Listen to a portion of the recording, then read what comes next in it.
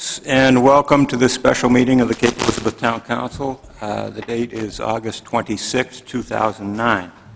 I would ask Clerk Deb Lane to please read the roll call. Chairman Rowe. Here. Councilor Backer. Here. Councilor Jordan. Here. Councilor Lennon. Here. Councilor McKinney. Here. Councilor Sherman. Here. And Councilor Swift-Chiara. Here. Thank you, Deb. Please rise and join me in a pledge to our flag. I pledge allegiance to the flag of the United States of America and to the republic for which it stands, one nation, under God, indivisible, with liberty and justice for all.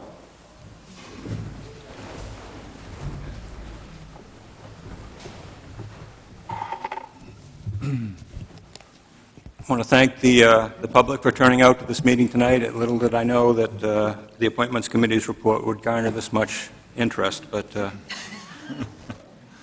there you go. Town Council reports and correspondence. Ann? I just wanted to mention that, along with several other councilors, I attended the Employee Recognition Luncheon last week at Fort Williams. That's for the municipal employees, and it was a really nice event. We got a window of good weather, so that was nice. And I want to thank Deborah Lane and Bob Malley and whoever else worked to put this together, and say that I thought the employees of this town do a fantastic job for Cape Elizabeth and its citizens, and I just wanted to thank them and to thank you guys for putting on the luncheon. Thank you, Ann. I attended caucus for District 2 of Cumberland County about a week and a half ago, and the sole purpose of that caucus was to elect members to the Cumberland County Budget Advisory Committee, on which I've served up until this year. The two elected from our district are Tom Coward, South Portland City Councilor, and Matt Robinson, Gorham Town Councilor. Other reports and correspondence? Seeing none, we will offer our first opportunity for citizens to speak to items that are not on tonight's agenda. There will be two such opportunities tonight, but this is the first. If you would like to speak to an item that's not on the agenda, I'd ask that you come to the lectern now. Seeing none, we'll move on to the town manager's report. I'll pass tonight. You'll pass. We will now review the minutes of the meeting held on August 10th, 2009. Have a motion? I move the approval of the August 10, 2009 minutes. Second. Moved and seconded. Any errors, omissions, discussion? Seeing none, all in favor? 7-0. Thank you. Item number 127-2009, the Appointments Committee recommendation and their report. I will look to Committee Chairman Paul McKinney for his report. Thank you, Jim. The Appointments Committee met, and we met and interviewed many qualified applicants, but we only had 7 positions to fill. So I want to thank everybody who showed up for those interviews and who put their name in as interested party. The following recommendations were made by the committee. Richard Bauman, Bill DeSena, Glenn Kirstein, Marianne Lynch, Jean Ginn-Marvin, Tim Thompson, and Michael Valancourt. And I want to thank all those other people who participated and I would encourage you to continue to look forward for other opportunities, because there will be many. Also, the chairman has selected Councilor David Sherman and Councilor Penny Jordan to serve on this committee as well. Thank you, Paul. Item number 128-2009, bond refunding resolution. Excuse me. Do we have to vote to accept them? To accept the report. So I make a motion we accept these recommendations as made. Second. Any discussion on the report? Seeing none, all in favor? Unanimous. Thank you. Thanks. Now, item number 128-2009, bond refunding resolution. Mike, would you like to give some background on this? I'd be happy to. The town has borrowed funds at different times over the years, and we currently have bonds that were issued between 1998 in 2008. The 1998 bonds, which were actually a refunding of some bonds that were issued in 1974 originally, 1994 originally, are eligible for refunding, as well as some bonds that were issued in 1999. If you look at the current interest that's currently owed on those both series of bonds, it's almost $1.7 million. By calling the bonds based on current interest rates, the net savings on interest is an anticipated $675,000. We'd know the exact amount when the actual bids are received for the bonds from those interested in investing in them on September 29th, but based on current rates, that appears to be the savings. The savings, therefore, was about 40% of the amount that is currently owed. And those savings, if this all goes through and there aren't any issues, the Council approves it this evening, would accrue in part to the school budget and in part to the municipal budget, because some of it was originally school borrowing, some was municipal borrowing. I'd be happy to answer any questions. Ann? Mike, in your memo, towards the end of the second paragraph, it says the savings in the current fiscal year would be about $70,000, and the savings next year about $90,000. Is that the savings for both school and municipality That's correct. together? Thank you. Other questions of the manager? David? And Mike, the term of the new bonds will extend the debt out, presumably? No, same retirement dates. It's simply, when you borrowed monies in 1998, 1999, the interest rates were up to 5.7%. Monies that you can borrow today, particularly a municipality can borrow today, if you're only extending them out to 2019, which is the latest we're extending out, some of these only go to 2015, and some of 2019, the interest rates are all under 3%, and they're mostly, in the lower twos. So it's really, an historic opportunity to refinance old debt. And I would add that bonds in later years aren't callable this year. So it's, even though some of those extend up to an interest rate of 5.5%, they're just not available to be refinanced. Other questions? Discussion? Would somebody like to put a motion on the floor, please? Ann? I move that the council accept the manager's recommendation that these callable bonds issued in 1998 and 1999 be refinanced. Second. Moved and seconded. Discussion on the motion. If I might, the minutes will reflect that the motion was the 2 pages. Yes, I'm sorry, and to include the draft motion language in the next 2 pages. Okay.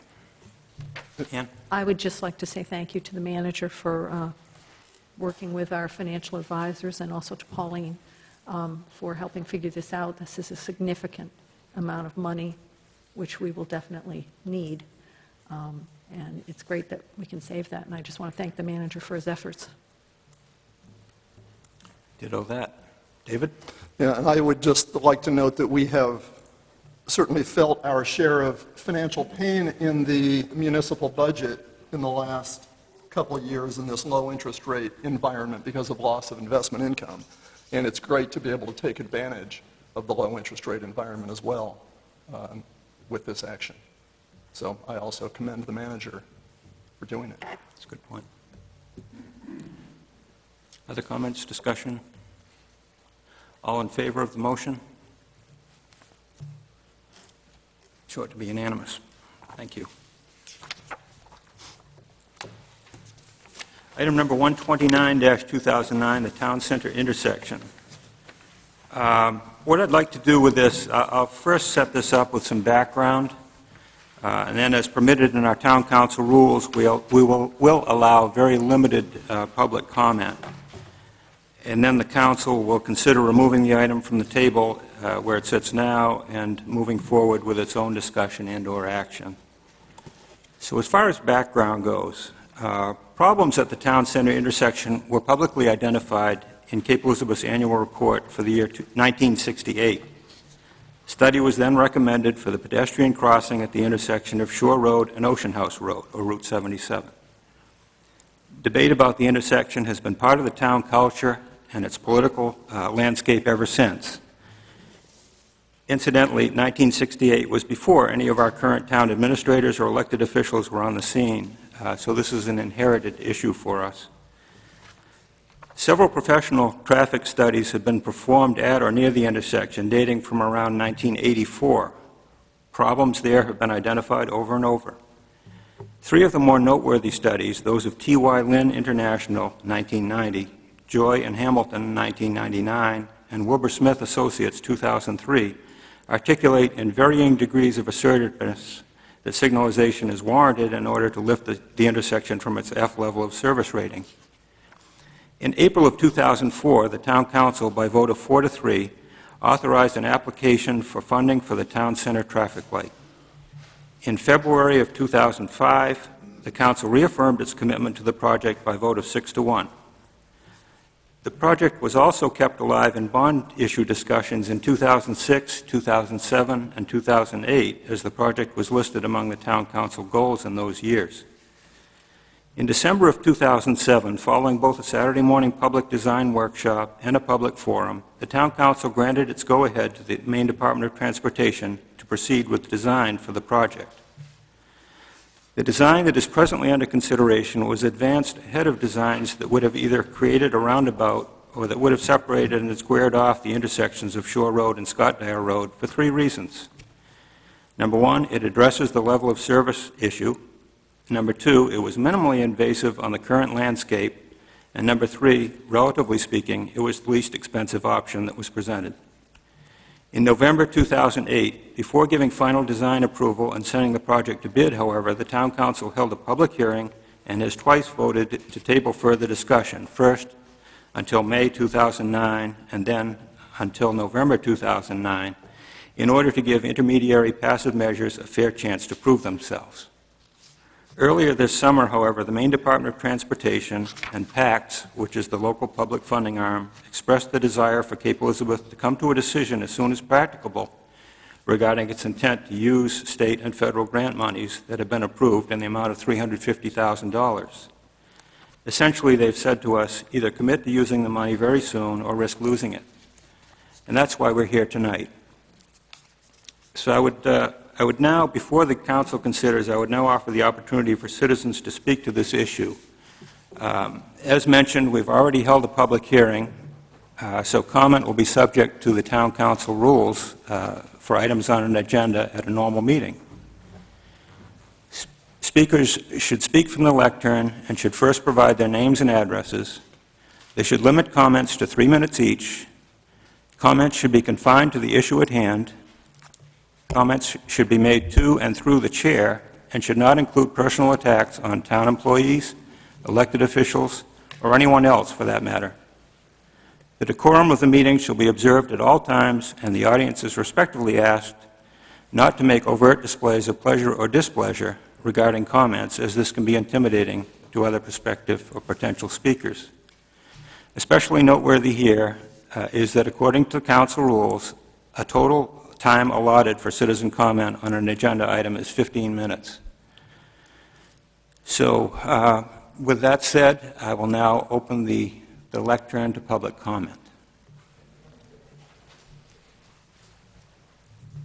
Hello, my name is Monica Dwyer, and I live at 6 Old Colony Lane.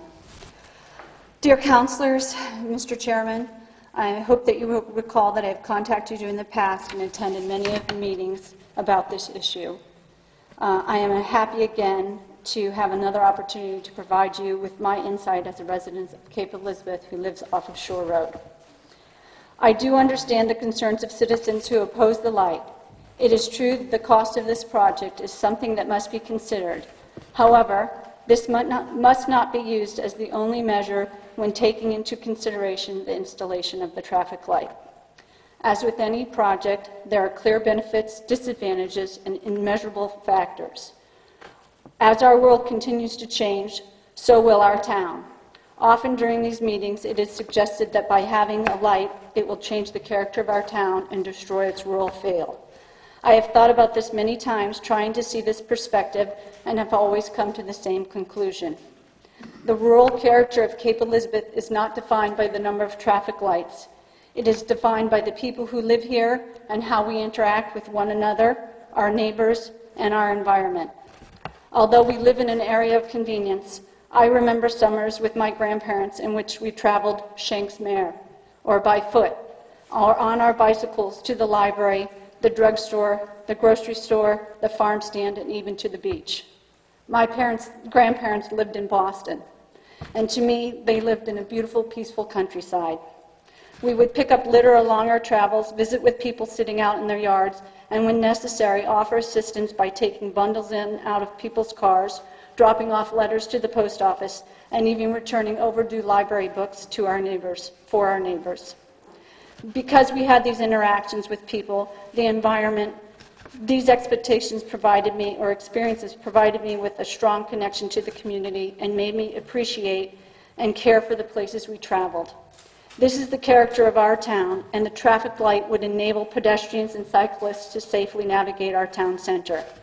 We can all present scenarios as to what could happen if our town light is installed. I am not an expert on traffic safety, but I know what will happen in my family if there is a traffic light. We will ride our bikes and walk into town more often via the wonderful Greenbelt Trail.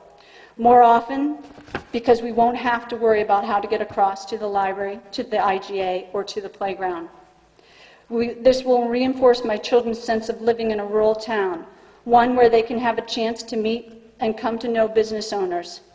They will then stimulate our local economy, because they will have the freedom to buy their slushies and candy and pizza in town, because I know they will be able to cross through the intersection safely, and so I will say yes when they ask if they can walk or ride into the town center.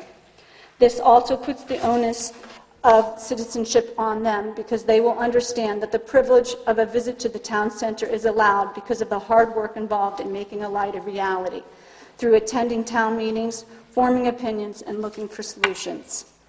Last week was the easiest time that I had traveling through this intersection, and that was due to, thank you very much for your time. Thank you, Gwyneth.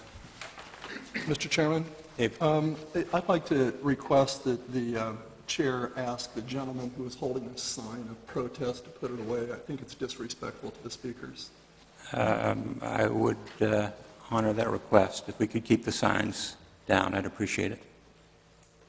Thank you. Next. Okay. Anton Wagner, 11 Todd Road, about a half-mile down Shore Road from Town Center. Perhaps I can speak for all citizens on one item. We appreciate everything that this council does for the town on an ongoing basis, not on this particular matter, and we often don't spend the time to properly thank you. So on behalf of most of the citizens, if not all, I'd like to thank you for your hard work on this and many matters. I've followed the review process, and I'm aware of the pro and con issues concerning installation of the traffic light. I can agree with both sides on certain items. Based on several factors, I am opposed to this project, not due to the loss of the rural character, because I agree one light doesn't make a difference. We have plenty of rural effect to go around, and I'm not opposing it in order to stop pedestrians from using the crossing in Town Center. Unfortunately, up until this point, I don't see very many pedestrians. Having just come up Scott Dyer Road about a half an hour ago and drove to Town Hall, there was not a single pedestrian or bicyclist at a time of day where you would think people might go to the IGA or to the pizza joint at the Town Center area. I feel that now is not the time to be committing town funds for such a project, whether or not there is current funding available, or whether it's paid for by state and or federal matching funds. All of those dollars are our dollars. They just get into the checkbook to pay for this in a different manner. So this is all about money. We're looking at the total cost, whether it's $1 million or 20% less, as some suggest, we might be able to save some money.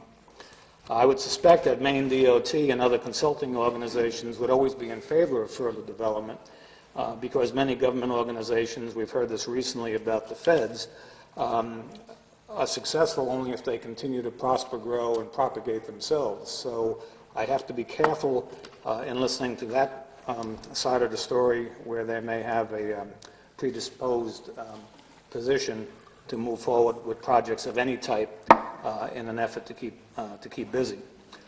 They have not proven to my satisfaction that there is a significant safety advantage with this light, as opposed to other recommended measures with lower cost and less impact to the area.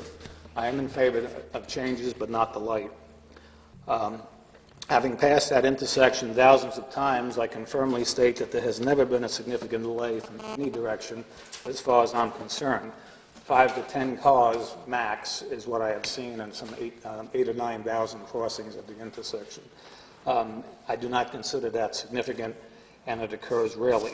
For those that are impatient, I question what's the hurry, and I would suggest that by leaving a few minutes early, they could reduce their stress levels at the intersection. I have already gone on record stating that the light could just as easily increase congestion and just as easily increase the number of accidents as people try to beat the light. I see this on a daily basis on Route 1 when I commute to Saco.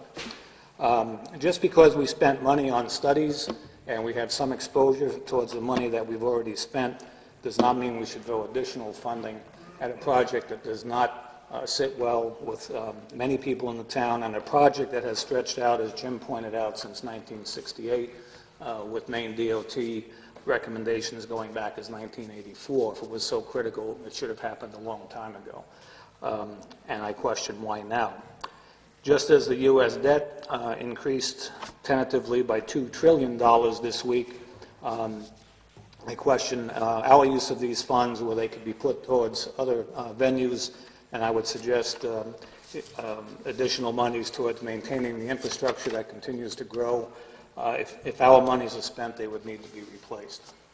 Thank you. Thanks, Tony. Hello, I'm Christopher Straw. I reside at 597 Shore Road. I have 2 points that I would like to make.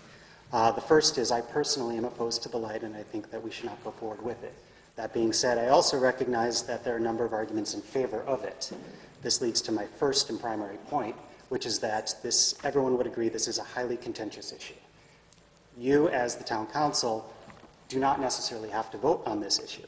The reason that the town council exists is that we, the citizens, cannot come together on a regular basis to decide all the issues in front of the town. One option you have when faced with a highly contentious issue is that you can put this on the ballot and let us, the town citizens, decide. That being said, if you do choose to keep this issue to yourselves to make this decision, this leads to my second point. We, the town, have a constitution. It's called the Comprehensive Plan. I would ask that if you do choose to vote on this issue, rather than allow us to make the decision amongst ourselves at the ballot, that you first turn to the Comprehensive Plan, look at what it says on this issue, and use it to guide your decision. Thank you very much. Thank you, Chris. Hi, I'm Linda Johnson. I live at 1235 Shore Road. We also own the 2 buildings on either side of that property, one of which you will be scraping down yet a little more in order to put this intersection in. We feel making a really unsafe, untenable situation for the building on the corner. It will put the road within a couple of feet, and it's already very close, of the front porch. You've heard all of our arguments before. We agree with the people who have spoken ahead of us that now's not the time, and it hasn't seemed to be the time since 1968. Let's see, I was a junior in college in 1968. That's a long time ago. I'm a grandmother now. The town doesn't want this. We still don't want it. In talking with people all over town, in the groups that have gone out to the transfer station and have talked to people, overwhelmingly people have told us, we don't want it. We don't need it. Since our time is so limited here tonight to speak, and it's great that all these people have shown up, I would just like to ask how many of you are for the traffic light who are here tonight? Excuse me, the comment should be addressed through the chair. Would you ask them how many are for it? I think we're not allowing you having to- an I'm allowing opportunity you for to- all of us to talk. I'm allowing you to speak. Thank you. How many of you are for the No, traffic light? no. I'm allowing you to make your comments, but not to speak to the audience. I see. Okay, so we have just a couple of spots here, and then it's all over, and all these people who came out today to express their opinions are not going to get a chance to do that. Excuse me, we had a public hearing on this in November 2008. No kidding. I've been at every one of them, and People we had a chance feel to that speak. we just haven't been heard as much as we'd like to. It's been very clear at every one of those meetings, the majority of people have been against this, and yet the town keeps tabling it and putting it off and putting it off and putting it off. So I hope either let's have it go to referendum and let's have all of us decide, or let's cut our losses now and say this is not a project that needs to be done now. Thank you. Thank you, Linda. Forever. Thank you very much, councilors. My name is Mary Ann Lynch. I live at 2 Old Colony Lane, and I very much appreciate the opportunity to speak to you tonight and the opportunity that I have had on countless occasions to speak to you about this issue. So no matter how you vote tonight, I personally want to say that I appreciate your efforts, and I feel that I've been heard, whether or not you agree with me. That said, I really just have a couple of points to make. First of all, people keep talking about a light, and I just want to emphasize that it is not just a light. It is a comprehensive improvement to traffic and pedestrian flow in town center. It will tighten up the intersection. There will actually be less pavement for pedestrians to cross. There will be marked intersections. Second, I mentioned it was a comprehensive improvement to town center. It is, and I want to point this out to the earlier speaker, it was recommended in our comprehensive plan, a document that was put together by probably 20 citizens working over 2 years and adopted by council after much thought. So I would encourage you, or encourage the manager maybe to find the citation. It was recommended in the comprehensive plan. Lastly, councilors, I just want to point out to you that you have unrebutted professional studies establishing the need for these improvements. You have a large federal grant to pay for these improvements which again have been professionally recommended for 20 years. You can do it now with the help of this large federal grant, or you can turn the money back and it will be built later after someone is hurt. I can tell you I'm very glad for the success of Jonesy's, but I can tell you anecdotally that intersection has gotten much worse since Jonesy's went in. And we in the town benefit by Jonesy's. We've got this great price war for gas. We've got a wonderful place for food and pizza, but it has greatly increased the amount of traffic moving in and out. Lastly, I just want to address the issue of whether or not it's a popular thing to do. I know you all take very seriously the concept and importance of representative government. It's paramount. But there are some things, and I think the traffic light is among them, traffic safety is among them, that should not be decided based on a popularity contest. And this is particularly the case, I think, when the majority of the traffic goes along the north-south axis unimpeded. Those of us in the minority who have to travel on the east-west axis to get our children to schools, to go to the library, look to you to protect the minority when all the professional advice that you've been given supports that approach. Thank you very much for your service. Thank you, Mary Ann. We do have a couple minutes left in our 15-minute allocation, Carol. So. Okay. Thank you very much for this opportunity to once again address this issue, and I've been here before. Speaking on the traffic light, I still think that this is not a needed traffic solution to this intersection. I think to solve a problem that's based on a problem that's 20 minutes, 2 times a day, and yet we'd be sitting at traffic and wasting gas and impeding the flow for the entire day. I think that we've already put in 1 traffic light. 2 traffic lights is overkill. I think there have not been any serious issues at this intersection, but there have been issues since we put in the traffic light at the school with, I think it's 4 accidents, and some of them have sent people to the hospital. It's a given that when you put in a traffic light, you will have more accidents. And I know safety is an issue for all of you to consider, but I wouldn't want to have on my back 4 or 5 new accidents that would not have happened at this intersection by putting in a traffic light. I really think that 25 miles an hour through the business section has not been tried. It came up many times when I was on the town council. We were told that because it's a route-numbered state road, that we would not be able to lower it to 25 in the business area, and yet other towns have done it. Many other towns have 25 miles an hour through their business sections, and I think that calms things down so that people, if there are people turning, they can react. The sources of where you're, thank you. Thank you, Carol. We've used up our 15 minutes. I would ask the council if there's any desire to suspend the rules of the council to hear more speakers. If there is, would somebody please speak up? I think we know the arguments well. I don't feel like we need more information. We've had 250 emails or thereabouts, and I've read them all. I'm sure the rest of the councilors have. I don't feel, we've heard the pros and cons. I think we need to move forward, but that's my opinion. Hearing no other desire to extend comments, I'll declare the public comment segment ended.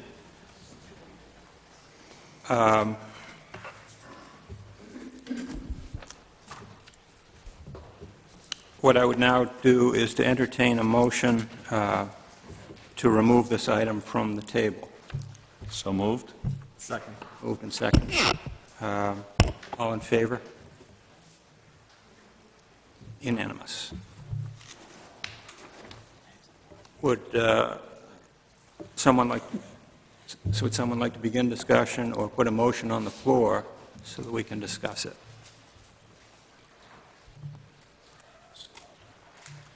Let's go home. Chairman, I'd be happy to put a motion on the table, though I haven't drafted one, but I'll try to come up with something.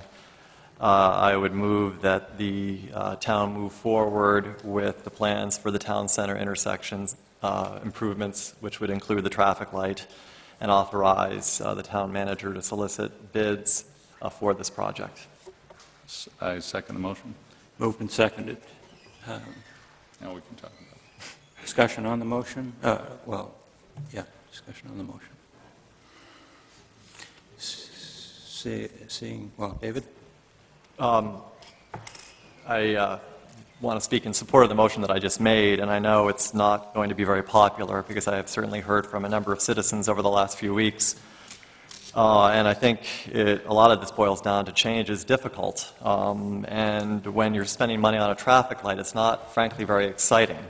If you are a homeowner, which most of the people in this room certainly are, and you're faced with the prospect of having to replace your roof, you don't get particularly excited about spending several $1,000s for a new roof, but it's a necessary part of maintaining the structural integrity of your home. And in looking at the town center intersection, I think that is clearly an area of our town that needs improvement.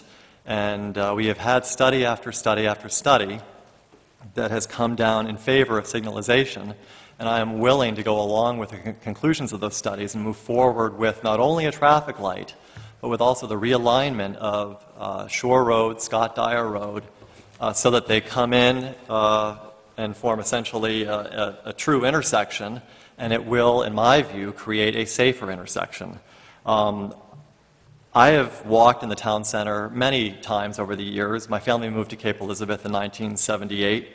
I moved back here with my own family in 1993. And anytime I have the experience of walking across Route 77, I don't feel particularly safe. And if I had children who lived, and I didn't live too far from the town center, I wouldn't feel particularly good about sending them into the town center intersection to navigate that roadway. The town center is clearly not pedestrian friendly. And I laid all this out in an email that I sent to a number of people who didn't agree with me, and I thank those who responded very respectfully back, even though they still disagree with me. But in our comprehensive plan, there's actually reference to promoting an identifiable town center that includes a village feeling, mixed retail uses targeted to residents, a pedestrian-inviting environment, a common meeting place, visual vitality, and linkages to the town's open space and school assets. In my view, and I know reasonable minds can disagree, but in my view, having an intersection that works for both cars and pedestrians will meet this goal set forth in our comprehensive plan. And I believe that echoes the master plan for the town center, which those studies date back to the early 1990s. I also believe that a town center intersection, reconfigured the way that has been recommended here, will lay the groundwork for future projects. And I got a lot of flack about that too. What are you, nuts, Mr. Sherman? We can't spend $7 million on a new library or $1 million on a Shore Road pathway. But inevitably, there is going to be a change near the town center intersection. I hope someday it'll be a new library, because that would be a huge benefit for our town. At that point, as part of the planning board approval process, the town, which would be the applicant for a new library, would most likely have to put in a new light. So the price tag goes from $6 or $7 million to $9 or $10 million. The Shore Road pathway, I think, is a great idea, and I know that's for next month's discussion.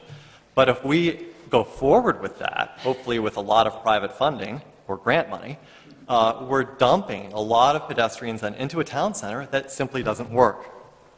In my view, this will have a huge benefit to the town center. And of course, there's the issue of traffic flow and traffic safety. I never thought I'd be one of those parents who would drop my kids off at the high school on the way to work. I always made fun of people who did that. You know, they should take the bus. But now I got the reality of teenagers, and here I am, dropping my kids off at the school on the way to work. If you see what happens at that intersection in the morning, it is nightmarish. And people are going to continue to make unsafe decisions, trying to get out. And I know we all should be courteous and obey the rules of traffic, but you know, it's not realistic. We need to improve the traffic flow in that area. So, I mean, I could go on and on. I think we've explored other options. They've been considered. They've been rejected. I think now is the time for the town council, like it or not, to pull the trigger and do this. And it's not a happy time. It's a lot of money. But I think in the long run, we're all going to feel much better off that we've done this. Thank you, Dave. Ann? First of all, I want to thank all the people who have contacted me to let me know what their views are on the town center intersection. The great majority were thoughtful and gave calm and cogent reasons for why they opposed or favored a traffic light at the town center intersection. However, I admit I was somewhat dismayed by the very small minority of citizens who got carried away by this subject. And I know it's an important subject, but some of them got carried away and spread misinformation and rumors, gave rude or sarcastic input, and even left anonymous messages on my home answering machine. These tactics have no place in civil, civic discourse. Bullying, fear-mongering, spreading disinformation, making unfounded assumptions, and snide remarks about others' motivations and interests, anonymous calls, all of these are remarkably inefficient and ineffective in persuading people to one's point of view. I basically discount such input. And I must stress, however, that that was a very small minority of people who called or emailed. Most people were great, whether they agreed with me or disagreed with me. I try to focus on our common goals and desires, principal among them to maintain our community as the great place it is to live, to work, and to raise our kids. CAPE is a community of neighbors and close associations. And as David said, reasonable people can disagree on issues, especially a close one like the town center intersection. But that doesn't mean that we can't all live together peaceably. We need to focus on moving forward toward our common objectives, especially in this very difficult economic environment. So there's my preachiness out of the way. The guiding principle I follow when making decisions on the town council is to first get the facts and then weigh the pros and cons. I also try to make financial decisions in the context of other important competing needs of citizens. First, the facts. And this may take a couple minutes, but with the chair's indulgence, I would like to clear up some questions and concerns that many people have asked me about, either in person or via email or calling me. First of all, why is the town council even considering changes at this intersection? As Jim said earlier, for the 10 years I've been on the council, and for long before that, there have been numerous traffic studies, citizen committees, citizen petitions, public hearings, and complaints by town residents about automobile and pedestrian traffic flow at that intersection. So that's why the council has continued to talk about it. What do those traffic analyses and studies show? According to the 2003 Wilbur Smith study, there have been crashes at that corner, but it is not what MDOT calls a high crash location.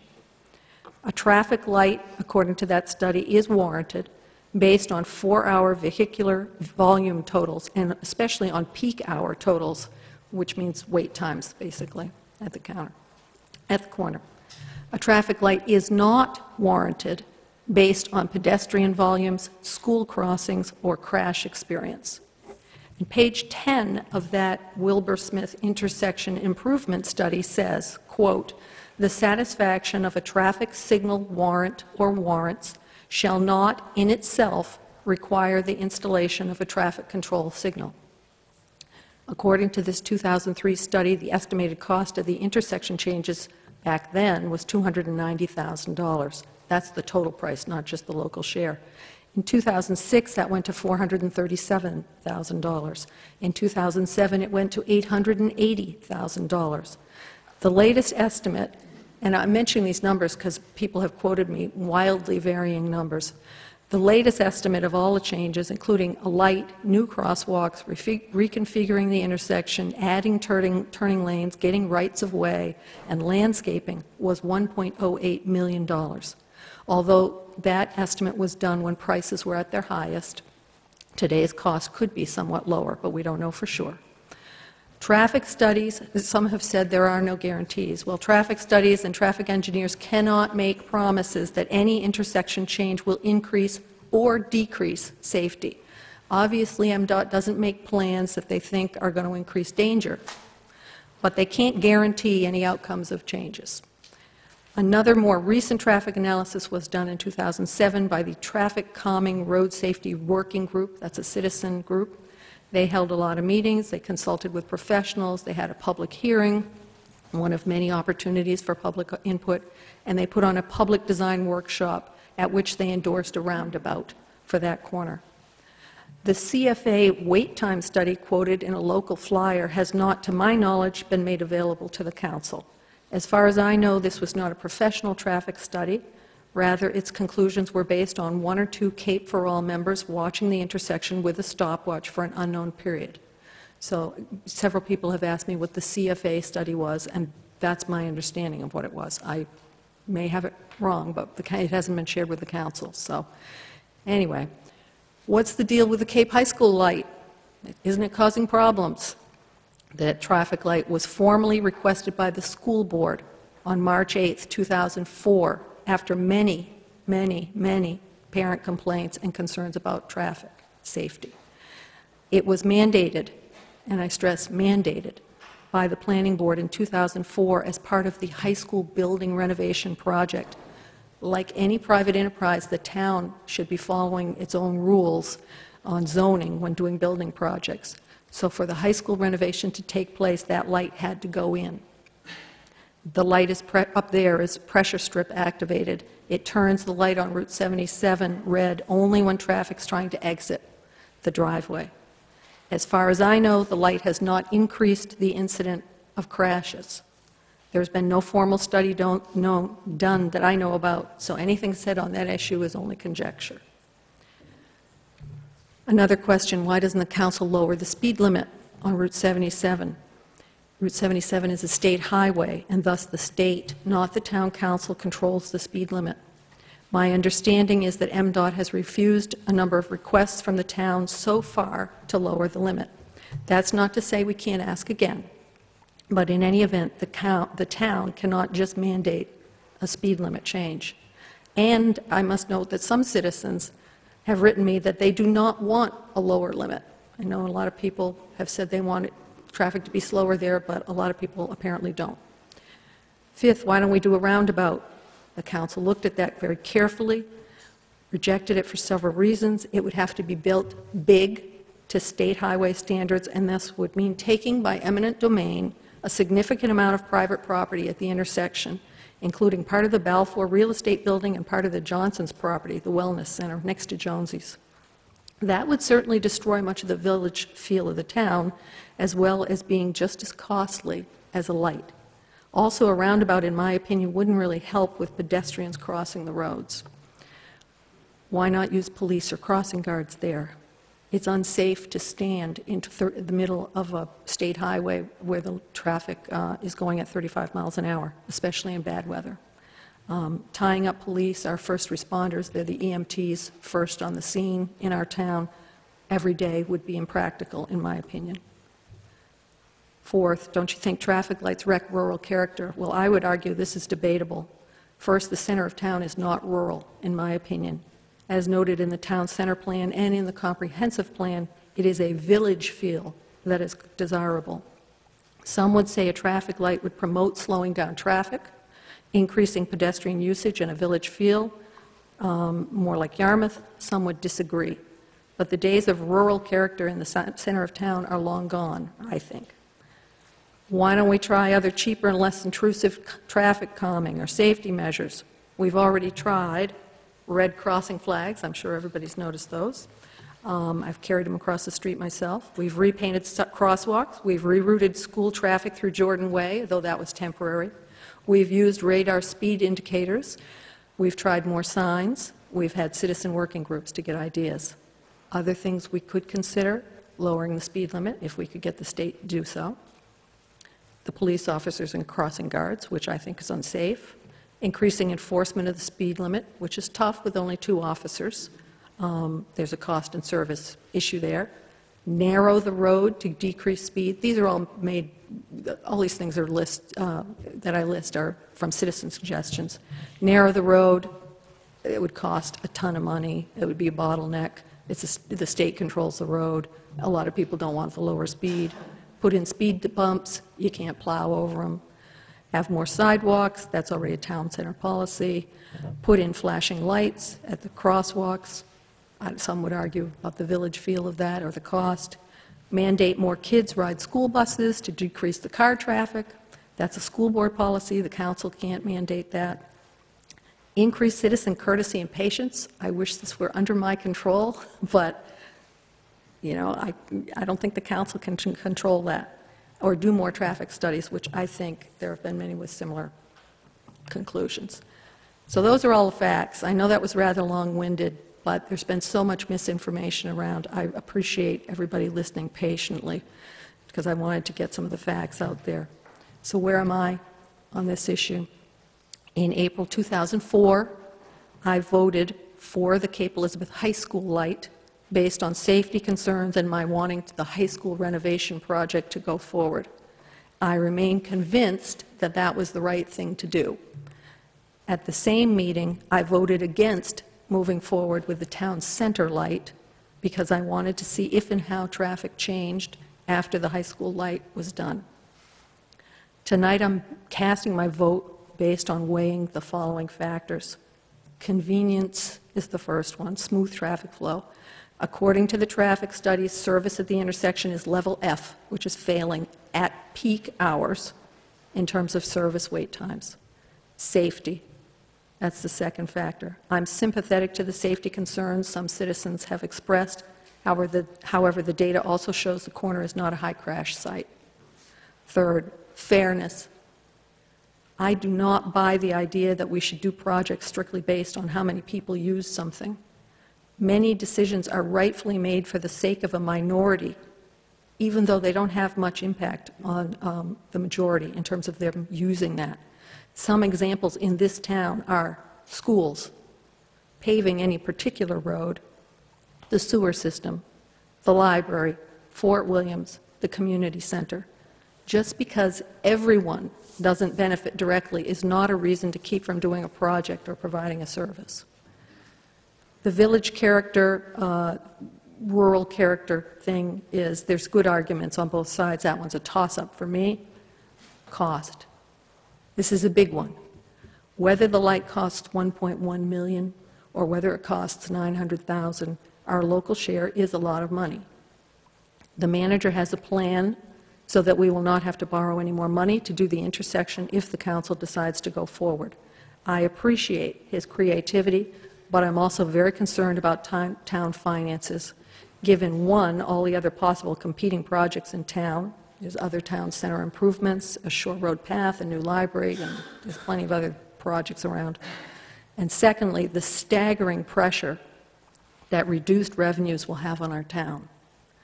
The municipal budget shrank last year, and the town council had to make difficult decisions to consolidate dispatching and cut back in other ways.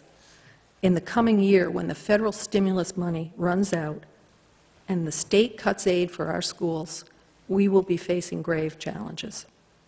And if the economy continues to be troubled, and if the state referendum questions on the Tabor and automobile excise tax measures pass this fall, our town will be in a world of hurt. I believe it is fiscally prudent to conserve our resources if we can. Impact on neighbors is something else to think about. People living near the light, as judged by their addresses, are split for and against the project. I was surprised by the people who lived near the project that they were not unanimous in their opinion. Owners of a number of businesses at the corner are worried they could lose part of their property by eminent domain when rights-of-way are purchased. The impact on future projects that David mentioned, that's something to think about, and the impact on users of the intersection, and that's most people in town. I do not make decisions based on email counts, but I don't ignore people's views either. This is a matter where everyone writing to me uses the intersection to a greater or lesser degree. Their conclusions vary based on where they live in town, how often and when they go through the intersection, their driving skills, and their patience level. But they are informed opinions, so I take them into account. And I would note that about 85% or more of the emails and calls that I've received have been against the light. So my conclusion, the safety data indicated this intersection is not a high crash site. If I believed it were a clear danger, I would be inclined to support a light. But that's not what the traffic studies show. Therefore, we're talking about convenience, village character, and impacts on frequent users as reasons to do the project. Balanced against those factors are impacts on immediate business neighbors, opinions from the majority of citizens who use the intersection, and most overwhelmingly, cost. I do not feel that it would be fiscally prudent in this economic environment to go forward with this project, and thus I will be voting against it. I am sympathetic to citizens' concerns about the intersection, however, so I would support looking at other less expensive or intrusive measures that we could take to increase pedestrian friendliness. And I thank you for being so patient and listening to me, but I've responded to over 200 emails briefly, all personally, but I felt it was important to get a lot of the facts out and to explain my reasoning, since so many people have very heated opinions about this. So thank you very much. Thank you, Ann. Paul. Thanks, Jim. Well, I wasn't sure where you're going, Ann, but it's a close one. It shows what Ann's comments demonstrate is the culmination of many years of careful consideration that we all have been involved with. And I went back and forth on this light. I really did. I wasn't sure if it was the right thing to do and to fix the intersection. But as I looked into it more carefully, I realized that the changes that have taken place and that will take place in the future will permanently affect the citizens in the community. So what I want to do is I want to address a few of the issues that came up that were common in some of the emails that we received. First of all, the town center intersection with a light will increase taxes and town debt. That was a common theme in some emails. That is not true. First of all, the dollars have already been set aside. They've already been borrowed. It's already in the coffer, and it's set aside for transportation. So the fact is that we already have the money to do the project. Second, the project is too expensive. Right now, we are experiencing the lowest construction costs we've had in quite a while. When gasoline went to $4 a gallon and the oil prices went with it, the construction costs went through the roof. Right now, we have very low construction costs, relatively speaking. We also have federal and state grant money worth $350,000 dedicated to construction. If we turn that money down, it will go to another construction project in another town. It will not go back to reduce your taxes. 3, no safety issues exist at the intersection. It's not needed. To answer that, I looked back at what we had available, and we have 4 independent studies that show an F rating for the Scott Dyer and the Shore Road intersection with Route 77. I'm not an engineer, I'm not a traffic engineer, and I won't pretend to be one, but I trust that they're doing their job appropriately, and when 4 independent studies come to the same conclusion, I think we have an issue. Also, the business on the corner, Jonesy's, had a change in the nature of business. It used to be a service station with gasoline. Now it's a gasoline station, a convenience store with gasoline. The convenience store is attracting a lot more traffic. Cars, people going in for their shot of caffeine, and children going in after school, trying to cross the street to get pizza or whatever, a snack. And I've seen a lot more activity and a lot of close calls that make me very concerned for the children's safety. We also, in the community, have a greater emphasis on walking to school and riding your bike to school. Well, I lived on Shore Road. I was always nervous about that for my children, and I think moving forward, without an improvement in that intersection, that's very hazardous activity for children. And that's unfortunate. We should be promoting that sort of activity. I think right now, if you look at the town center, we're in an era of low economic activity. We all know this. This has resulted in less traffic. When the economy improves and when the storefronts fill up, when we build a building next to, or building is built next to the town hall, you're going to see a significant increase in activity.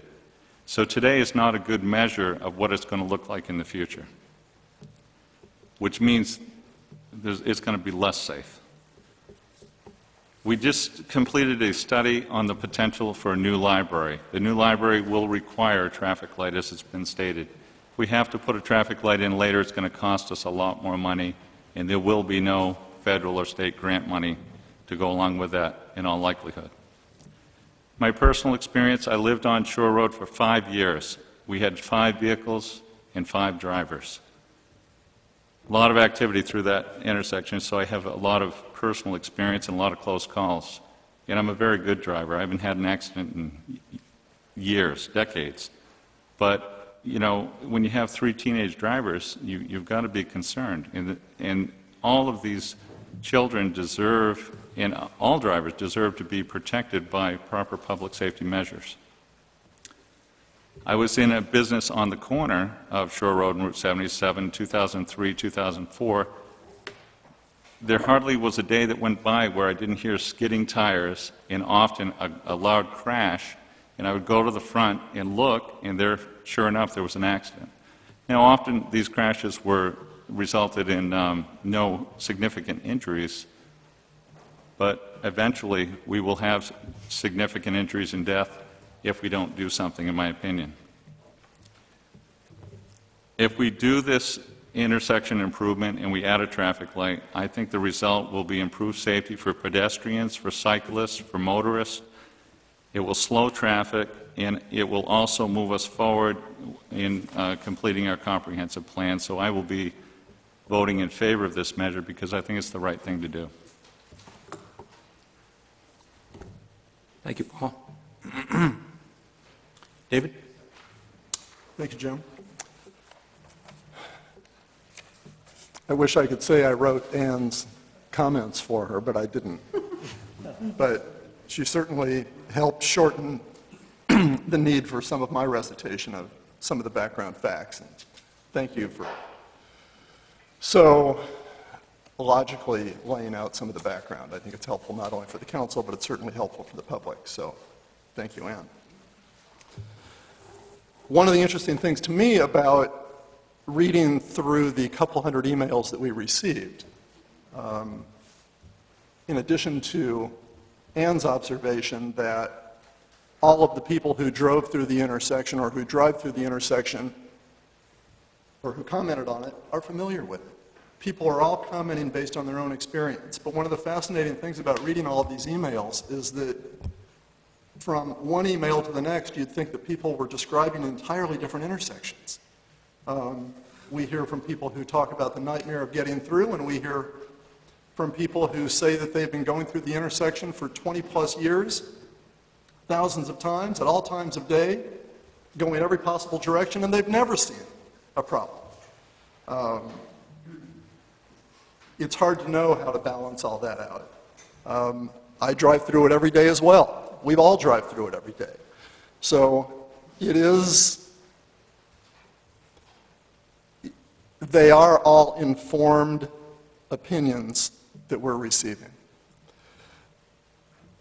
When we had our last public hearing in November of 2008, I had made a motion after the public hearing to terminate further intersection design and for us to reimburse the Maine Department of Transportation for its expenses incurred up to that date, and the motion provided for us to notify the Portland Area Comprehensive Transportation System, what we refer to as PACS, that the town was declining acceptance of the grant.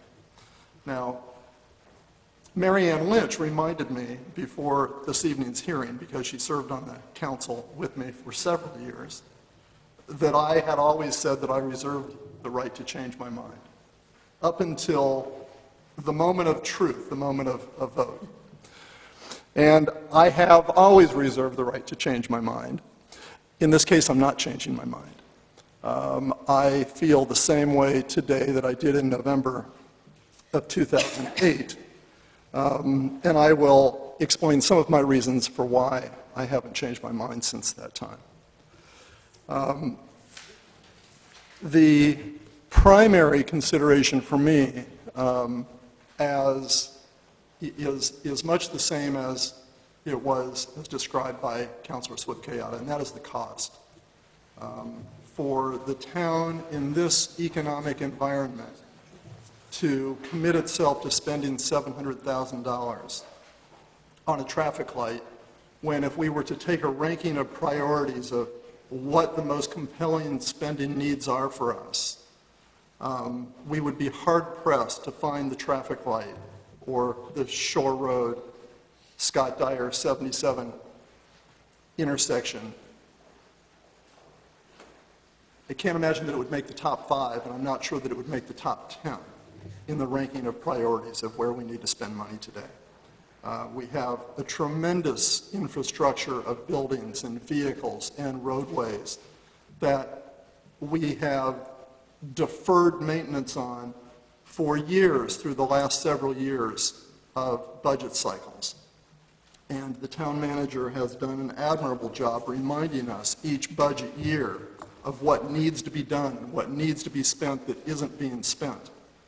And we could all create a long list of places where we could spend that $700,000, where we'd probably get a much better return on our investment than reconfiguring that intersection today. We're launching into a whole new era of trying to become energy efficient with tremendous potential expenditures available to us that have the potential to provide a great return on investment. And I think the money would be better spent in that circumstance. People do say that if we don't reconfigure the intersection now, we'll lose the $365,000 that is available to us through federal funding through the PACS grant. That is likely true, but it's not free money. And we have the same obligation to exercise prudent judgment in spending money that comes through the state government or the federal government as we have with spending our own dollars. And I simply can't justify spending those state and federal dollars on a project that is not at the top of our list for priority spending. And I almost hate to say this, but I'm going to. But I assure you that this will be the only time that anybody will ever hear me turn to Sarah Palin for guidance. So it's with great reluctance that I even head down this road. But during last year's campaign, when discussing the use of federal funds for the infamous Bridge to Nowhere in Alaska, she claimed to have told Congress, thanks but no thanks, when the truth seemed to have been that she actually lobbied very heavily in Congress for the funds, but didn't get them for other reasons. But I encourage us to say to PACS in the most appreciative way possible, thanks but no thanks, that the money is not free money. I think that we as elected officials have an obligation occasionally to not succumb to the tremendous allure of so-called money raining down from heaven that seems to be free and saying thank you, and if we don't spend it, somebody else will. What I'd like the real story to be here is not that the council said no to rebuilding the intersection, but that the council as a group of elected officials said no to this so-called free money. And this is probably wishful thinking on my part, but I'd like to think that more elected bodies, more elected officials will with greater frequency say no to expenditures because of this mounting multi-trillion-dollar debt. And certainly $365,000 doesn't make a bit of difference in that multi-trillion-dollar debt that's going to be passed on to the next generation. But, as we all know, every little bit helps, and we all have to do our own little part. And this is my part in saying thanks, but no thanks. And if any of the members of the press here say that I quoted Sarah Palin, there'll be trouble. You're not Moving on. If pedestrian safety is the primary concern, and I think it is one of the driving concerns of the intersection, I think there are far more effective options available to us than we have tried so far. We have made a few efforts. I won't call them token efforts, but they certainly aren't large efforts. Repainting a crosswalk and putting the red flags out were efforts, but we can do more. There are certainly other options available. I've shared some of those with the council by email. We have I'm not quite sure what the name of our town center group is that Sarah Lennon will undoubtedly address. I'd like to give them an opportunity. They haven't even met yet to look at the intersection options. I'd like to give them an opportunity to meet. I'd like them to have an opportunity to consider the various options before we commit to what I consider the most draconian and the most expensive option available, and that is spending close to $1 million in total funds to rebuild this intersection. To the extent that some people have said that a traffic light might help foster a town center or village feel, perhaps if you could hang a single four-way light in the middle of the intersection on a single wire, you might get a Mayberry USA feel. But that's not what it's going to be. This is going to be 8 lights, 2 in each direction, hanging off of 2 large cantilevered steel poles over the intersection. And there's nothing about that that is going to create a village feel. I suppose the bottom line for me is that for the several $100,000 commitment of town funds and the total $1 million expenditure of all funds, the return on investment that I would like to see from that money is simply not there, and I will therefore not be supporting the motion to go forward with further intersection design. Thanks, David. Sarah? It's a good thing you're not up for re-election. They'd be quoting you. You know, I was at that design workshop that Saturday that went on for 4 or 5 hours, and I've thought about that a lot lately because I thought it was really exciting and interesting and energetic, and people had a huge amount of passion, and everyone rolled up. We took a tour of the center, and then everyone rolled up his or her sleeves and sat down, and we were allowed to design our own intersection in small groups. And people came up with really out-of-the-box, interesting ideas, and they were very different. And then we all taped them up in front and discussed them and voted. And it was interesting to me that every single design was filled with greenery and trees, and you know, some of them were almost whimsical. I remember Carl Pearson's was extremely interesting. But you know, it got at an essential craving that people were feeling, which was we don't want more asphalt. We don't want painted islands and left-hand turn lanes and, as David said, you know, scaffolding and ladders and lights. People were craving to bring the intersection down and make it feel human size. And I think nobody actually put a light in his or her design. There were 4 or 5 of them. And then we had to take stickers and put what our first choices were on each, or what we liked best. And all the stickers would be focused on, again, the green areas and the design. And then we had to vote on one, and overwhelmingly, I think it was almost unanimous, people chose the roundabout, which again was interesting to me because it was a solution that was not using a light. It was about redirecting traffic and, again, making it look pretty and pedestrian-friendly and fitting in with the feel of Cape. Unfortunately, we had that design workshop, I think, too late in the process because we had already hired MDOT to be looking into the light option. And once we asked for a light and we got the state involved, that became a major infrastructure project because they felt they needed to align the roads. And that's why it ballooned into $1 million. I think if we had left the light out of the picture, we could have had, as this group sort of showed, all kinds of really interesting solutions. So to me, in some strange way, we've gone about this backward. We should have involved more citizens earlier. Many of them had thought about it a lot, have extremely creative, interesting ideas, and ideas that I think would work. So, Dave, when you say, I think we've explored all the other options, I actually disagree with that. I think we haven't explored any of them because the conversation was cut short.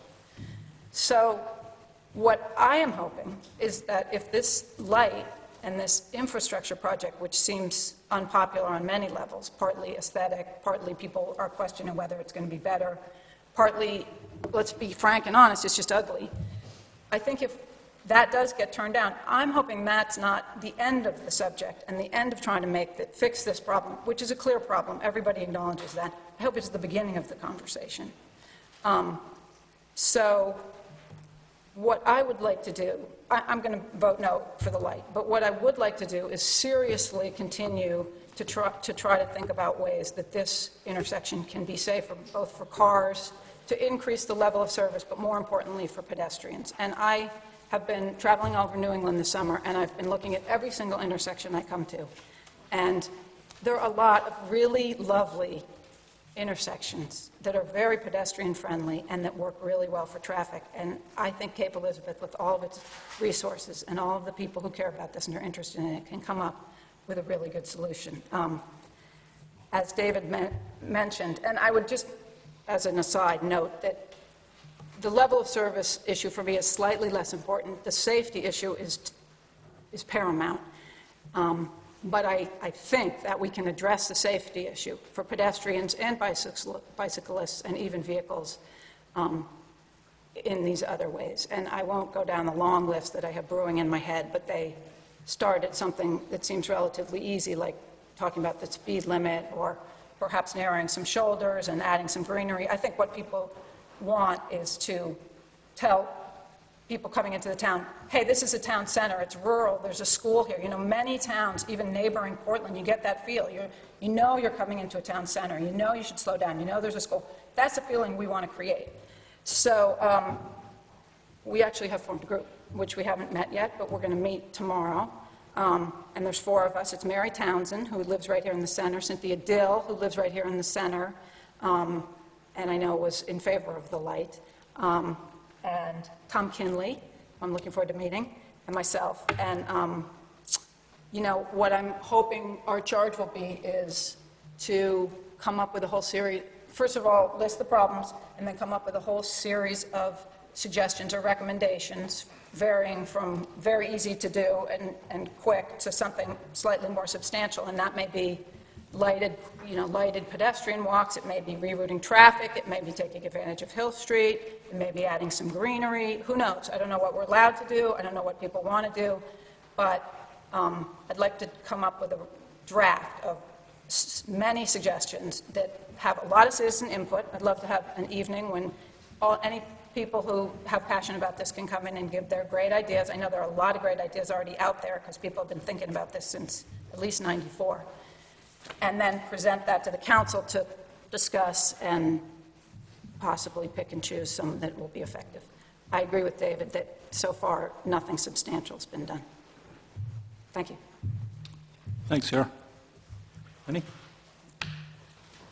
First of all, I'd like to thank Ann for giving the history, because I, as a new person here on the council, I paid attention over the years, but not to the depth you have to as you're sitting in the chair up here.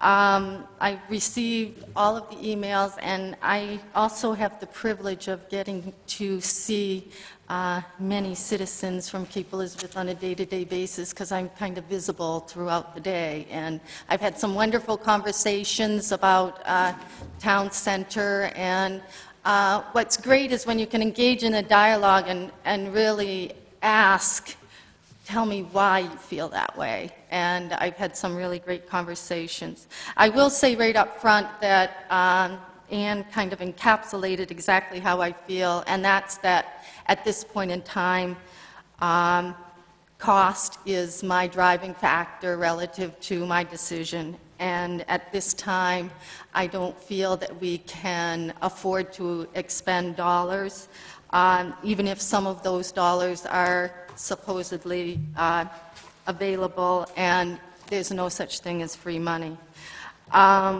I think we need to be cognizant of what is facing us over the next year to 2 years. I'm not looking forward to this next budget round. I mean, I lived through only one. I can't imagine what it's like living through 10 of them. But it's going to be challenging.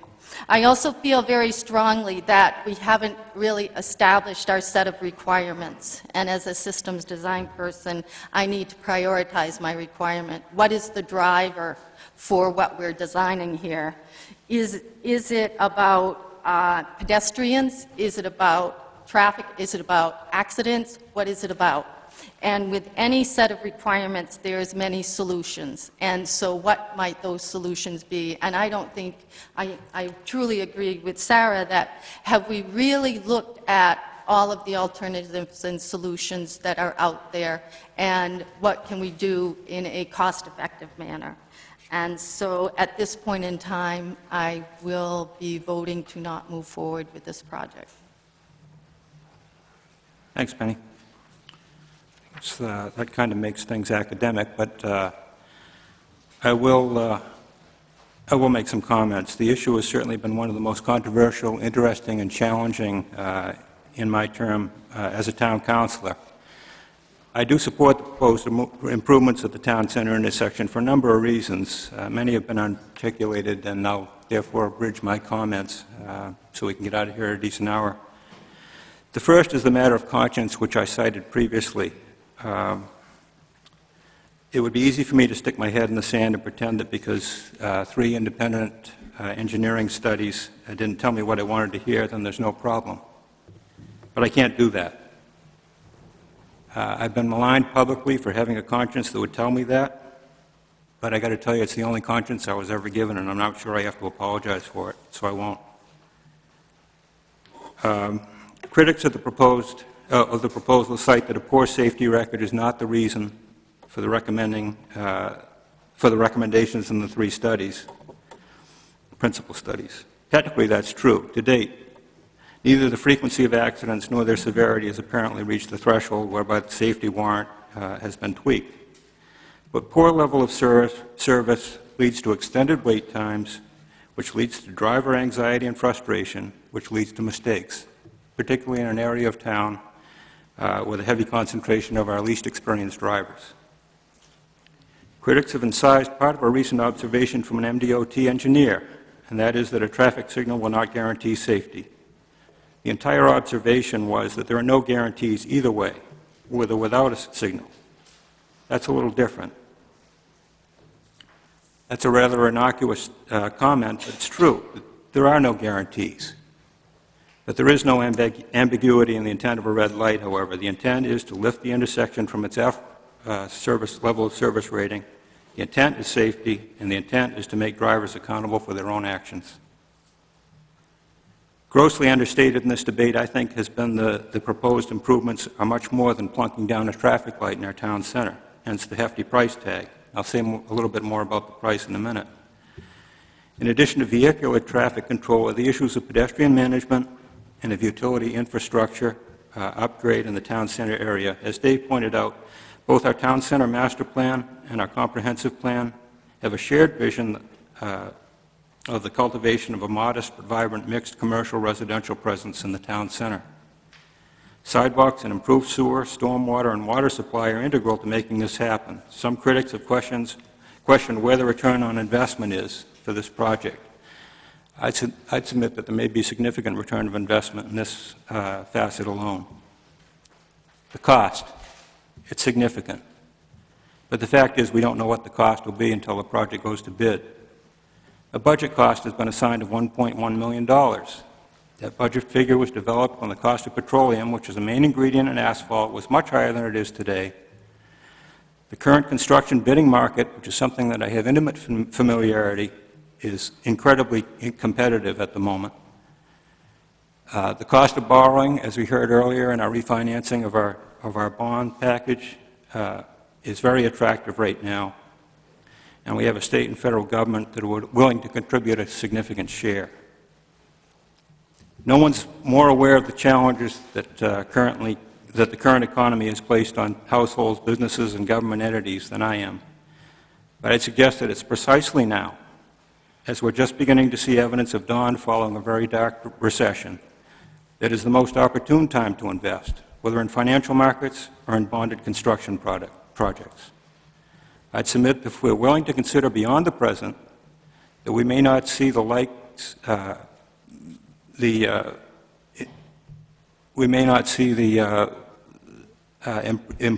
proposed improvements as affordable as they are today for a long, long time, if ever. My vote will reflect that belief. Key to my decision to support the proposal is trying to shed my myopia. We've now been debating this intersection for decades. Several town councils have wrestled with this in the past and have generally reached the same conclusions. The situation has not improved on its own, nor do I believe that it will improve without some serious help. I believe that now is the time to act. I believe it is the right thing to do, if not the popular thing. Even though I don't subscribe to the position taken by opponents, I certainly respect their position, and I hope they respect mine. Thank you. Dave? Just a point of clarification, because we had a discussion about the use of bonded funds a couple of months ago, and my understanding, I wasn't on the council when the bond was approved for the town center improvements and other road construction projects, but my understanding was that those funds were earmarked towards the town center intersection. And although I suppose the town council, and maybe correct me if I'm wrong, has a prerogative to take those funds and apply them to a new roof for the middle school, I think the council's general policy has been not to do that, is to try to live up to the original purpose behind the bond and use it for the purpose for which it was approved. But, so I'm not sure because I got a lot of emails saying, hey, we can use this money for textbooks, or And maybe we can use it for new vehicles, as Councilor Backer suggested. I'm just not sure it's quite that simple, but I'd love to get some clarification on that. Ann? I was on the council back then, and my recollection, though sometimes imperfect, is that the bonds were dedicated to town center improvements. And I think many of us assumed that it would be the intersection, but I agree with you, I don't think textbooks is going to fall under that, but I think there are other things. But the manager may have light to shed on that. I assume town center infrastructure. Yeah, the original bond provisions had some monies for the town center improvements. It had for town center sidewalks and drainage. It had for new public works truck. It had some money for the high school traffic light. It had money for the Spurwink Church work that's nearing completion and a couple of other small items. The bond is, whenever we structure bonds, because issues come up, we try to write them so that it does give the council some flexibility. That is the case in this instance. The bonds do specifically allow the reallocation of monies by the town council, and in fact, in January 2009, the town council did reallocate some of the monies. One, it said go ahead with the Spurwink Church project. Two, the school board had a little bit of money go through it. There was the bleachers, the $150,000 contribution was involved as part of this bond. Pay the retainage off on that. Spend money for roadway and parking lot infrastructure. That's been ongoing. A lot of that work's done. And then $300,000 was frozen to be used for, what the council voted then was to be used for capital purposes recommended by the town manager and approved by the town council. And as I indicated in a memo of July 15th, the 2000 bond unallocated amount is now approximately $430,926. And that money can be reallocated by the town council. It cannot be allocated, though, toward any item that doesn't have a useful life for the life of the bonds, i.e. textbooks. If the school board wishes to buy textbooks, they can do that with the monies that have already been appropriated to the school department. And I'm not advocating, I know that. Even though I am contributing personally to the purchase of textbooks, I'm not advocating the use of bond money for that purpose, but I just wanted to address that issue because it came up in a lot of emails. Just two very quick points. Although I know I'm going to be in the minority on this issue, I do hope that the enthusiasm that Councilor Lennon feels for her committee that I think was appointed, I'm not even sure when it was appointed, but I know they're meeting for the first time tomorrow. Better late than never. I hope they can harness the enthusiasm we've gotten from the citizens and come up with a plan that will be more accepted by citizens. I guess we'll see, but I wish them all the best. And I disagree with one gentleman who said, put it up to a referendum. I think that this is the town council's job to make these decisions. And even though, I'm in the minority, I think we have to do our job and vote one way or the other on this issue. Thanks, Dave.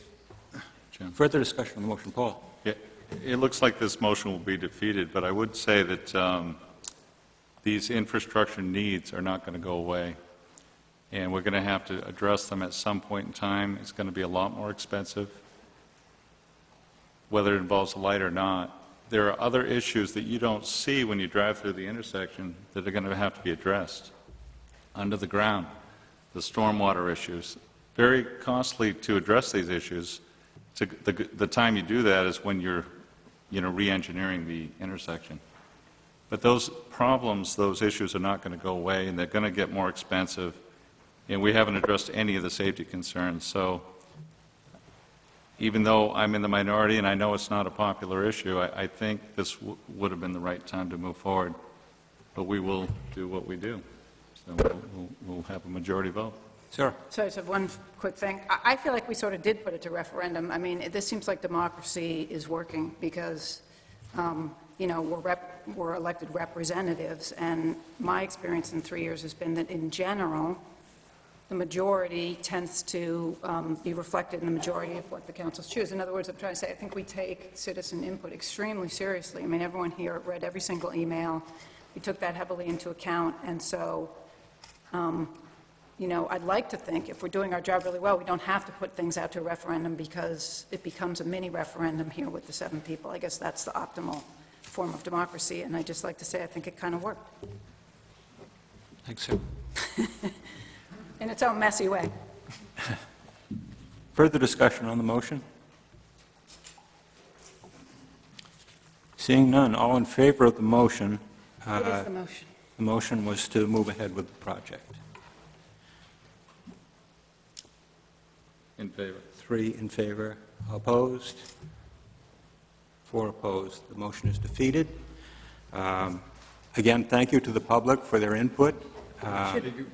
Should we have a motion similar to what Councilor Backer had?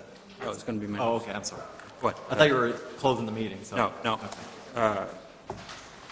But I would order the manager to inform the... Order? Yes. Maine Department of Transportation and PACS that we respectfully say thank you for their offer of funding, but we will not use it at this time. I think that was implicit in the council decision, yes. David? Okay, well, I was just going to ask if you wanted a motion along those lines, but if that's not necessary, then... I personally would feel better if we had a motion, just to make it really clear-cut, Okay. if that's okay. So I'd like to hear David's motion. David? In that case, sort of modeled after what was on our November minutes, I move that the council direct the town manager to notify the Maine Department of Transportation that the town of Cape Elizabeth wishes to terminate design of proposed improvements to the intersection at the center of town, and request the town manager to notify PACS that the town of Cape Elizabeth declines the PACS authorized grant of $363,566 for improvements to the town center intersection, and that the council further authorize the town manager to expend not to exceed $25,000, I think that's the right number, from the 2008 bond issue to reimburse MDOT for design costs to date, as the town is 100% responsible for design costs for MDOT projects terminated by municipalities. We're not 100% responsible. It's as we're responsible for the local share. Okay. Yeah. Well, then, let's just cut it off at $25,000 in the 2008 bond issue to reimburse MDOT for design costs to date. Second. Moved and seconded. Discussion on the motion? Seeing none, all in favor of the motion? It's a done deal for me. Can I vote against it? Opposed? 2. Show the vote to be 5-2. We offer a second opportunity for citizens to speak to items not on the agenda this evening. Seeing none, I would announce, before we adjourn, I would announce future meetings and events on September. Excuse me. Sarah Lennon had mentioned something about the charge of her committee, and I don't know what the charge of her committee is, frankly. And is it as all-encompassing as what she is envisioning? I'm now the benevolent dictatorship of the town. Could I? The charge to the committee is very limited. It simply was to evaluate the pedestrian changes, the flags, the improvements that were made over the course of last year. I think, what would be good is to have that committee meeting to see if they want to recommend back to the council an enlargement of their charge. I think that's a fine idea, because it seems to me the charge should be enlarged in light of tonight's discussion. I mean, can we just enlarge it now and vote on it? I would recommend that charges need to be very careful, and I'd recommend that people have a chance to see it in writing and the committee have a chance to discuss it, and that the council has a chance to review it before any meeting. Thank you. Thanks, Dave. Upcoming meetings. September 3rd, we have a town council workshop to discuss improvements to the Thomas Memorial Library. That is at 7:30, and it is at the Thomas Memorial Library and not in the council chambers, as is common, or in the Jordan Conference Room. It's at the library. It'll begin with a tour of the current facility. On September 12th, 52 of Maine's lighthouses will be open to the public. It's a Saturday. Our own Portland Headlight will be open from 9 a.m. to 3 p.m. in the afternoon. I'd encourage anyone who hasn't been up in the light tower to take this opportunity. It's a great view. September 14th is our next town council meeting. We have 3 important public hearings scheduled having to do with the Goddard Mansion, shoreland zoning, and the Shore Road Pathway. Action may or may not be taken on that evening, and we'll go as far as we can. I expect a lot of public comment on those hearings, and it may be a late meeting, but we'll do the best we can. And our October meeting, should be noted, is on October 14th, which is a Wednesday, due to the Monday that week being a holiday. So, Could I just add one thing? I'd encourage anyone considering attending the September 3rd meeting at the library to check the website the afternoon. We have a mold mitigation issue that we need to address at the library. You know, it's no secret we've had a record rainfall this summer, and the library has been a victim of, we've got some mold issues there. But do you think it'll go forward regardless? It just might be somewhere. We're hoping that the company comes in and does the mitigation prior to the September 3rd meeting. But if we couldn't do it in the library, would It'll be done here. We've reserved space here as a backup. Okay, so the time- It'll be that night no matter what, but just check the website. Okay. We'll send you an email, but any members of the public will know better as we get closer to the date. thank you, Mike. I would entertain a motion to adjourn. So moved. Everybody Second. moves. Everybody seconds. All in favor? Everybody votes for it. Thank you, Jim. Thank you all. Sarah, what time and where is your meeting tomorrow? 4 to 5 here, I don't know where. I told him. Thank you.